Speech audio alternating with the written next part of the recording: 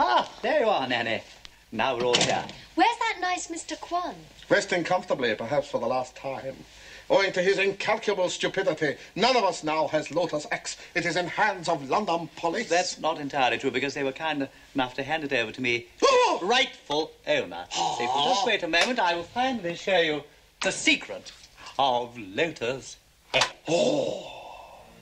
Take 3 measures of ripe green pea pod. Add 1 cup of juice from medium-sized pressed duck. Then you... This must still be in code. No, it's a list of... It read like recipe for 1 ton soup. Well, of course it does. I mean, that's what it is. Lotus X is a recipe for 1 ton soup. I thought you knew that. I kept telling everybody I'm not a spy. I'm just an ordinary businessman. Ordinary businessman? Ordinary businessman. Now, you chaps have listened to me. Actually, I'm Southmere Soups and Savouries. Very nutritious, too. Oh, thank you, Nanny. What were you doing in China? Oh.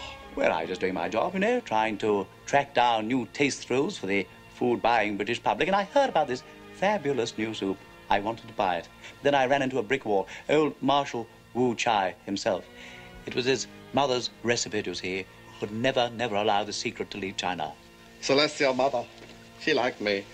Been a treasured family secret for generations, so when I pinched it, they were after me like a shot.